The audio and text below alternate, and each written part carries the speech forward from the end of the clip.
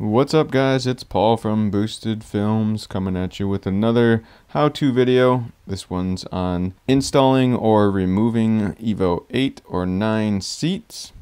This is a pretty simple how-to, but I got a few tips and tricks along the way, and just in my process of documenting most everything I do with my EVO and EVOs in this case. I'm going to document taking out some EVO 9 seats from a silver EVO that I bought and putting them into my EVO 8, my black EVO 8. So one of the first things you actually have to do to remove the front seats would be to remove the center console piece, the rear part of it. And to do that, there are two Phillips screws that you'll want to access here. And once you remove those two Phillips screws, there's also two spots where this center console snaps in up closer to where the shifter is, where it snaps into that other plastic piece up front. So you're gonna have to kind of pull those straight up to release those. And if you have an EVO with an intercooler sprayer, you're gonna have the button for the intercooler sprayer in front of the cup holder, and you'll want to release that button. You should be able to just pull it up. Otherwise, you can pull up the whole center console and then just unplug that wire going to that switch for the intercooler sprayer. And the reason you have to remove this center console piece is because the two screws on the most inside part of the front seats for each side are kind of hidden underneath that piece. So once we have that front center console piece pulled straight up and releasing those clips, you should be able to access those bolts holding the front seats down. Next, I'm just going to move the seats all the way back. It's going to make it easier to see the nuts holding the front of the seat rails. And there's just two nuts holding these seat rails down. So we're going to remove both of those, 14 millimeter, I believe. And if you had little plastic clips, you just got to pull the edge.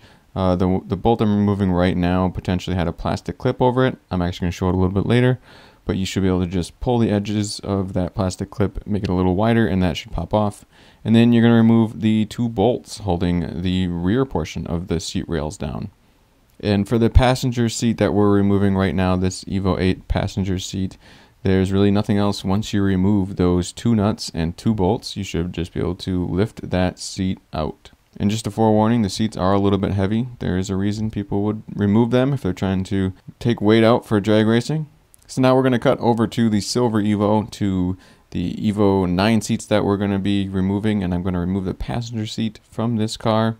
So these are just the EVO 9 seats. You can kind of see the difference. The EVO 8 seats have that blue inner pattern. The EVO 9 seats look like what you see here.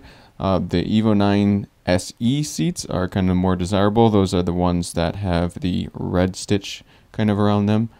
And once again, for the passenger seat here, you're just going to remove those two bolts, two nuts, and then you should be able to lift out the seat. And here's a comparison, as I said, just showing the EVO 9 seat on the left, EVO 8 seat on the right. And this is the little cover that I'm talking about, a little plastic cover. A lot of people might not have that on their EVO anymore. It's really easy to lose or misplace, but you just pull the sides and then that should release. So now that we're removing the driver's side EVO 9 seat from this silver EVO, it's going to come out pretty much the same way as the passenger seat. The only difference is underneath there is a plug-in that you're going to have to unplug. And as far as I can tell, that plug-in underneath the seat just goes to where you would put your seatbelt on. And that's basically just a sensor to let the car know that you're wearing your seatbelt when you're driving down the road. So that's what that plug-in underneath the driver's seat is for. So again, same process here. Two nuts in the front, two bolts in the back. We're going to remove those, go underneath the seat, unplug that plug that's plugged in, and then you should be able to lift out the seat.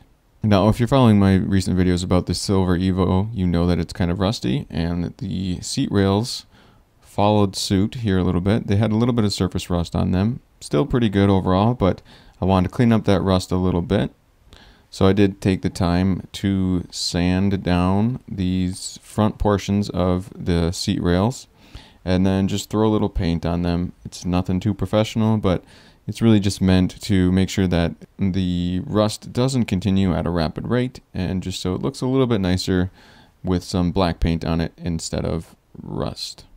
And really one of the most important things when you're doing something like this is just to kind of make sure you tape off the area pretty well.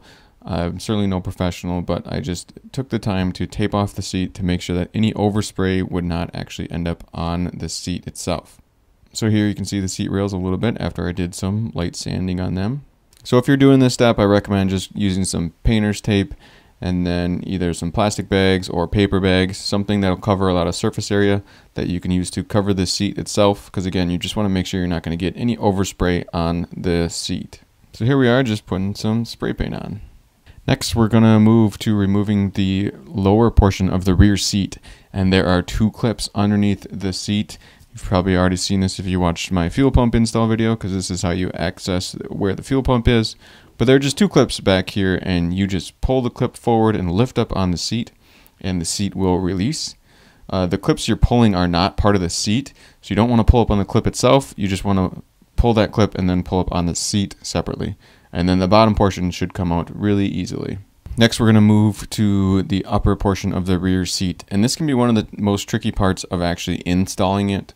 Removing it's pretty easy. There's going to be 3 bolts holding it in place. So I'm going to show you the one on the passenger side right now. And then I'm going to move over to the one on the driver's side. The actual third one is in the middle, and it's kind of covered up right now by the seatbelt plugins. But as I begin to remove these 2 outer bolts holding this back portion of the seat in, you're going to see now that I'm going to show where this 3rd bolt is as well that holds this seat in place. So of course you just got to remove all 3 of those bolts.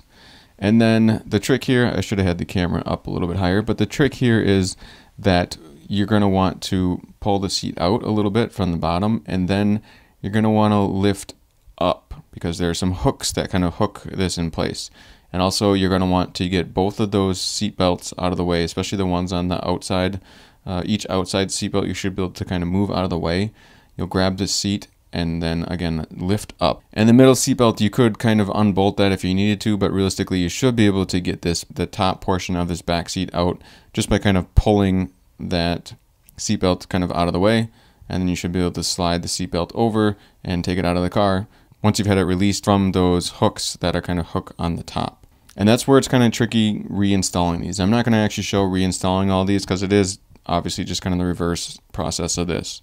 But just really a tip for reinstalling this upper portion of the back seat is having that seat lifted up and then kind of putting some force into it and kind of pushing it back towards the back of the car while you push down.